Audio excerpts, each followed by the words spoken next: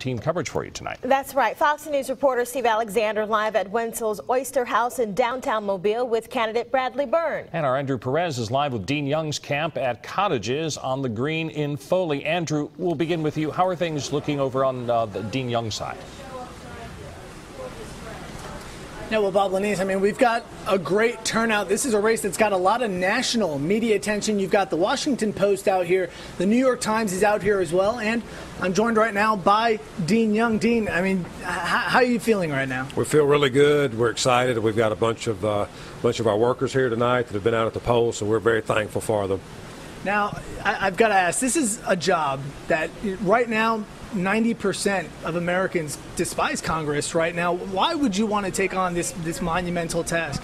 Well, our nation's in trouble, and what we've got to do is send people up there that will change the direction we're headed in. And that's the choice the people are faced with tonight. They'll either vote for the same old, and that's Bradley Byrne, or me, and I'll go up there and change what we're doing.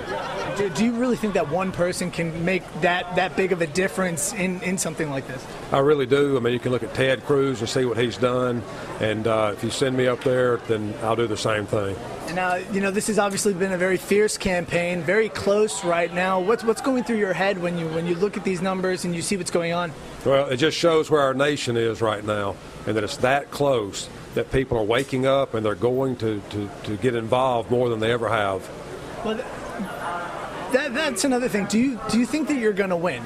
I don't know. I think it's going to be close, and at the end of the day, the entire world will know that we were here, win or lose, and that's what we're going to do what we're supposed to do, and that's fight. And my last question, what is it that you would want to say to Bradley Byrne and his supporters right now as well? Well, just get ready, because we'll see what happens in a couple of hours. Awesome. Thank you so much. Best of luck to you. Yes, sir. We're going to check back in a little bit later here on Fox 10 News and also bring you updated numbers throughout the newscast. For now, reporting live in Foley, I'm Andrew Perez. Back to you. All right, one attorney